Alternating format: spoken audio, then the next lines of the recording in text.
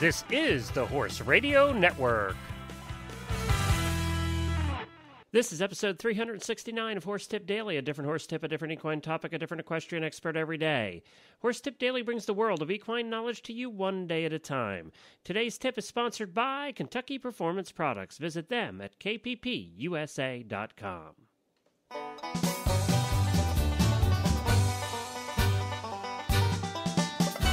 Hi everyone, Glenn the Geek back with you from Lexington, Kentucky. Almost to the end of 2010. Unbelievable. I remember at the beginning of this year looking so forward to the World Equestrian Games, and they seem to have come and gone so quickly. Well, we are here today with Megan Ayrault. Megan is one of our leading authorities on animal massage in the country. She's our massage guru that teaches you how to massage your horses properly. And she wrote The Horse Lover's Guide to Massage, and she also wrote the book The Dog Lover's Guide to Massage. And she's a licensed massage practitioner for animals and people, and a professional educator with a master in teaching degree from Seattle University. It's always fun to have her on to learn little tips on how to make your horse feel better. And we're going to be back with Megan's tip right after this word from Kentucky Performance Products. Happy holidays to all the listeners of the Horse Radio Network from your friends at Kentucky Performance Products. Kentucky Performance Products cares about the health of your horses and knows you do too.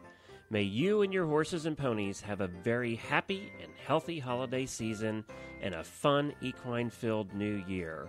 From all of us at Kentucky Performance Products at kppusa.com. Happy holidays, everybody. Well, hi, Megan, and welcome back to Horse Tip Daily. Hi, Glenn.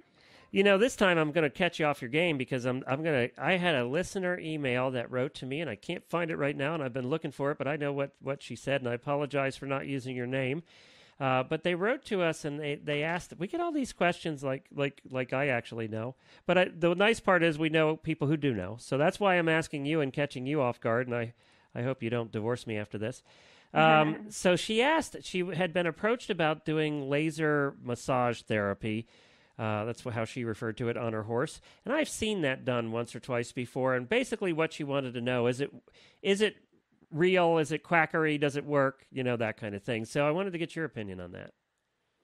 Yeah, I don't have a lot of experience with it, but I do think it's very real. And I can tell you a few things about it.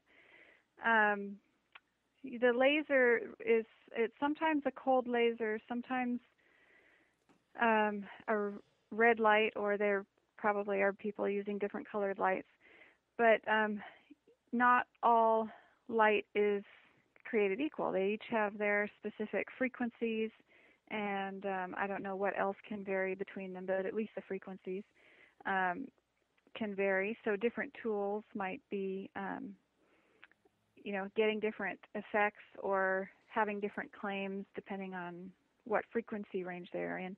I know I have read some summaries of some research experiments, I think with people actually, where they can measure responses in the cells from light and from different light frequencies.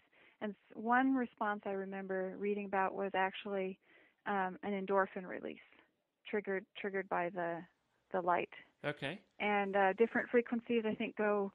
I'm also remembering something about the different frequencies will have the effects of the light will go into different depths. So some of them go into the body, much deeper than just at the surface, or at least a little bit deeper than just at the surface. So I haven't really heard specifically of laser massage, but what I have heard of a lot and experienced some myself is laser acupressure. So using the light from one tool or another on acupressure points. And the one I saw, Megan, when I saw it done, and I don't know much about it either, he had this pack, on his side, and then it had like a wand, and he was pressing it into the horses all over the horse. Okay, so he was massaging. I think it was, but it almost sounds more like acupressure because he would hold it there. Yeah. And it looked like a wand, and it looked like it was about the size of a cigar, maybe. Yeah. And he was holding it at certain spots in the back and the butt, and on the chest, Right. that kind of thing. Yeah. Well, and even the acupressure spots aren't always an exact science. Like in acupuncture or in traditional Chinese medicine, they'll have the points identified with certain what meridian they belong to or what number.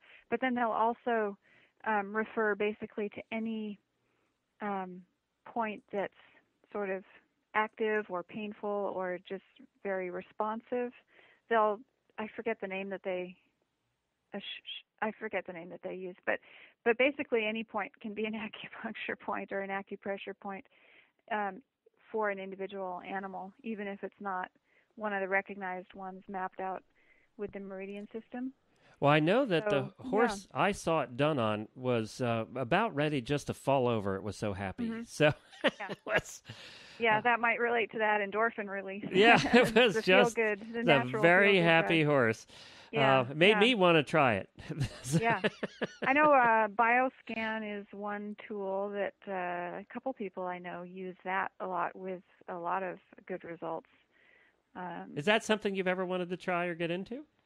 Oh yeah, it's very interesting to me. I just haven't made the time for it yet. But I do have one red light torch, he calls it. It's a McLaren torch, and I did take a class a few years ago, actually about 6 years ago now maybe. And so I have that, and I just never seem to make enough time to play around with it and see. I mostly just still am totally enthralled with using my hands and finding out what can happen with just my hands. Cool. Well, and of course, you've been busy doing all kinds of videos and things that people can find on your website.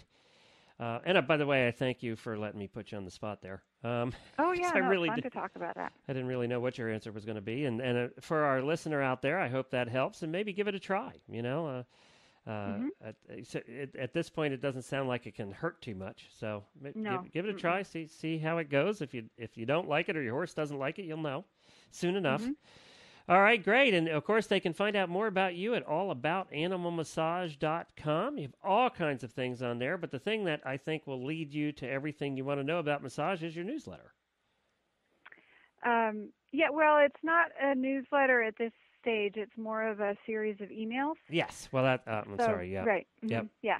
But if they sign up for that, they'll get, it's kind of like a newsletter spread out into getting 2 or 3 emails a week, or a couple emails a week, basically, that each gives them something new.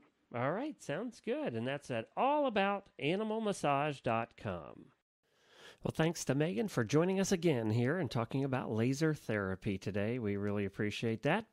And we'll be back again tomorrow with another new expert and a different horse tip. And I think tomorrow, if judging by my calendar, will be New Year's Eve day. So we're looking forward to talking to you then. Have a great one, everybody. Be safe. Ride with your helmet on. The Horse Radio Network and the Horse Radio Network hosts are not responsible for statements of guests or their opinions. Use your own judgment when listening to the tips provided by the experts on Horse Tip Daily.